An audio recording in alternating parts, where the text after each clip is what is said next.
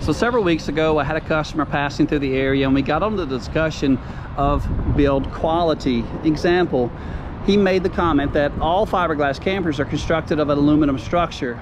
And at the time, unfortunately, I didn't have anything to show him to argue the fact that that's not necessarily the case. But this is going to be the brand new 2023 Forest River Wildwood Platinum Edition. This is a fiberglass camper, however the wooden structure is still going to carry over from that metal sided camper to what you guys are seeing right now. This is going to be a model number 26 RBS X, X of course standing for Platinum. Sleeping room possibly for 3 or 4. You got a heated underbelly, 2 air conditioners, outside kitchen, and just several other really great features. But you're not going to have the aluminum structure that's found on some fiberglass campers.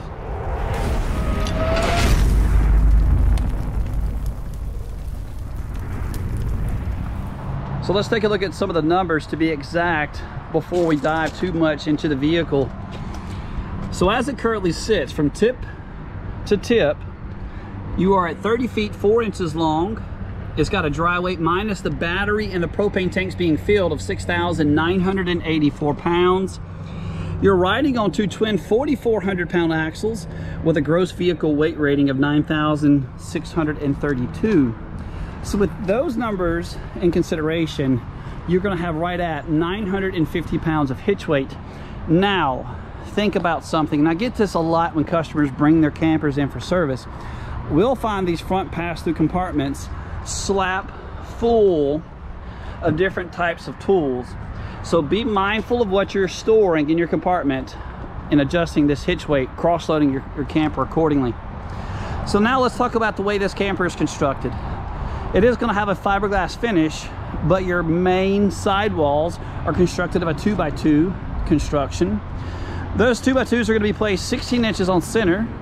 You've got a 5/8 tongue and groove plywood floor with a 3/8 decking roof. That is a fully walkable roof this year. And Wildwood Platinum Edition is giving you the solar panel already pre-installed. Plus this is a smart charger. Its main job is to monitor the charge coming from the solar panel, keeping the house battery from either being undercharged or overcharged. And while we are here, look at the construction of the bed. If it was a fiberglass model, typically that construction right there would be like an all aluminum frame. So this camper is going to be 96 inches wide. That's the main box. 11 feet 3 inches tall. It is going to be stabilized from 2 sets of these electric scissor jacks. They're only going to go down till they feel about, I think, 10 pounds, maybe 12 pounds of pressure, and then they just cut completely off. Do not get confused. These are not designed to level your camper, just to stabilize. Slide mechanism is a rack and pinion slide, and there's a shot of your 2 twin axles. Fully heated and enclosed underbelly. These are these new 4x8 removable sheets under there also, so that makes maintenance work a lot easier. You do have some tint on the windows. These are just picture windows, not going to be breeze. Your breeze windows are on the end of the slide here. Coming around to the back, a simple upgrade I wish the manufacturer would do is eliminate these halogen lights and go ahead and replace those with LEDs. No ladder. Somebody's got to do slide maintenance, and I wish the manufacturer would just go ahead and include it and just eliminate this bracket. Go ahead and install the ladder so we can keep these slides maintained. Speaking of slides, it is already pre-equipped with those mechanisms for slide toppers if you decided to add it. We can add those here at Camper Kingdom if you decide to do that upgrade. Sewer connections, you've got one with 2 gray handles. That's there on the left. Those gray handles are for the sink and shower. And the black handle there on the right, that is to control the toilet. This 4x4 tubular bumper, if you don't know, is a great place for your sewer lines once you're finished back here on the back. 50 amp power connection. You'll be provided with about a 20-foot power cord. This is your satellite hookup, plus your gray water and black tank flush. Let's come around to the main campsite. So you've got a 20-foot awning. And so the floor plan all together, here let's talk this. King bed in the front, living area in the middle with a really big bathroom. Outdoor camp kitchen, outdoor speakers. That's what those speakers are. There they are, right there. Television connections, TV backer. So this is something we get here at the dealership a lot, where people have attempted to place these and they'll put them in their own place. Not always. This sticker does not always mean that is the right place. Let the technician find the proper stud to mount that. You got a 6-gallon gas or electric water heater, 30,000 BTU furnace, and this is your hot griddle, suburban griddle, excuse me. Ever-chill refrigerator. My goodness, I just had lunch and my stomach is not agreeing with me right now. Step above steps. These do flip it inside the door when you're in transit. Door does have a friction hinge on it also. Prevents it from swinging back, causing damage to the side of your camper. And I hope you guys can see those white LED lights up there. So this is the new Platinum Edition, model number 26 RBS. Let's go ahead and come inside. Here inside the new 2023 Platinum Edition, the color theme is going to be called Capri, which brings over with it a lot more tan and a lot more gray, but that's okay compared to last year's darker colors. The floor plan provides you with a sleeping room possibly for 3 individuals, but again, that all depends on the size of your guest who would be sleeping on this universal dinette. The entire slide over here can be arranged to about 3 different arrangements. I'll do my best to arrange it to all 3 as we move around the video. Your window treatments are trimmed out with a gray roller shade. Some of them do in fact have a valance. And here in the slide, your breeze windows are going to be the ones on the side. These over here are just picture windows. But this is going to be arrangement number 1, which I call the L-shaped, which gives you the option to possibly kick your feet up and watch TV, which could be mounted up there in that pre-trimmed out area. You can maybe mount upwards of about maybe a 48 to 50 inch TV up there.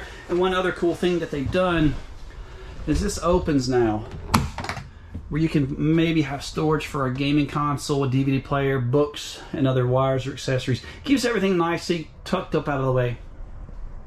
You're going to have an all-electric fireplace. This does produce right at 5,000 BTUs of heat. It's kind of got like a mirror accent to it. Let me close this up here.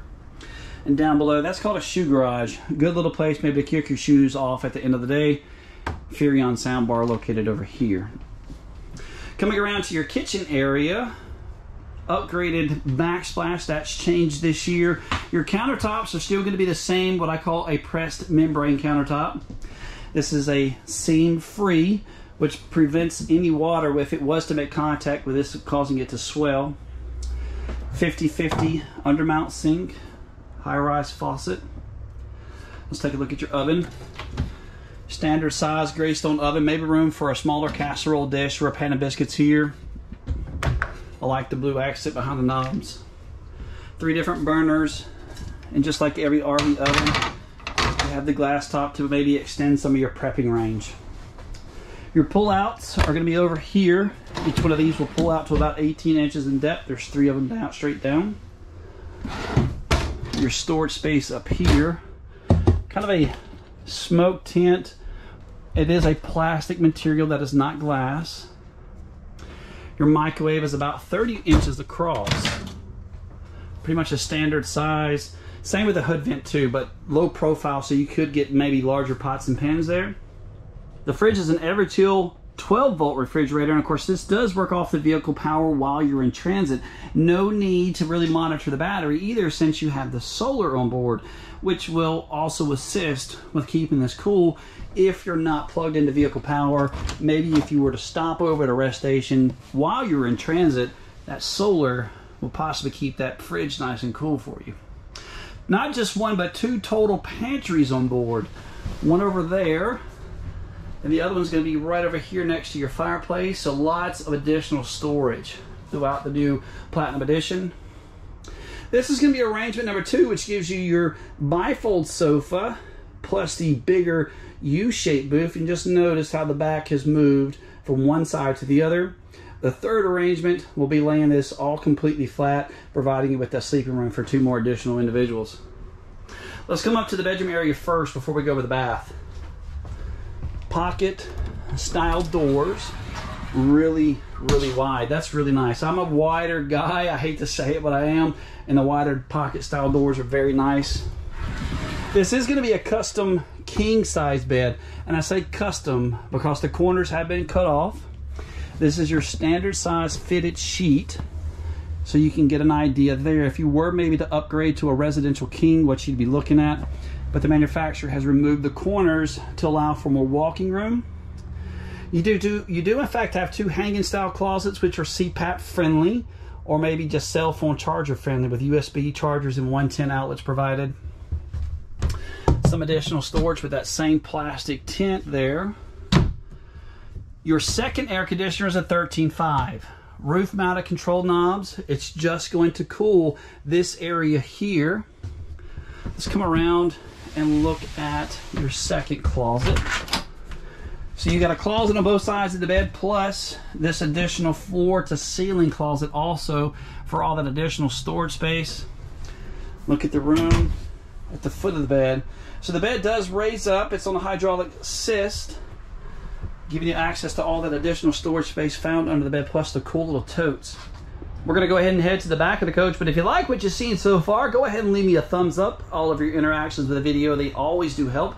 Even leave me a comment telling me what you think, whether it's good or bad. I promise you, I only feed upon your feedback.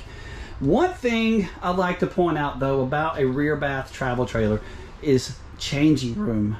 Typically, customers seem to overlook that a lot when they're trying to determine the perfect floor plan. Well, just keep that in mind. If you're in a couple's coach and you have guests over, will you have changing room in your bathroom? So keep that in mind whenever you're searching for maybe that perfect layout. Ceiling height in the bathroom is 6'8". You've got about 6'1", maybe 6'2", once you're inside of this 2-piece plastic shower. Dimensions of about 32 by 27, but overall, I'm a rather big gentleman, and I've gotten there myself. There's plenty of room to move out. Plus, you also have the additional skylight for additional headroom. You've got a plastic foot flush toilet. Bathroom vanity is large for this size travel trailer. Lots of additional counter space, and the linen closet is very decent as well. At date and time of making this video, MSRP of $51,675. At date and time of making the video, though, be sure to check the link found down in the description, which takes you back to my website where you can view more additional photos as well. Continue to like and subscribe.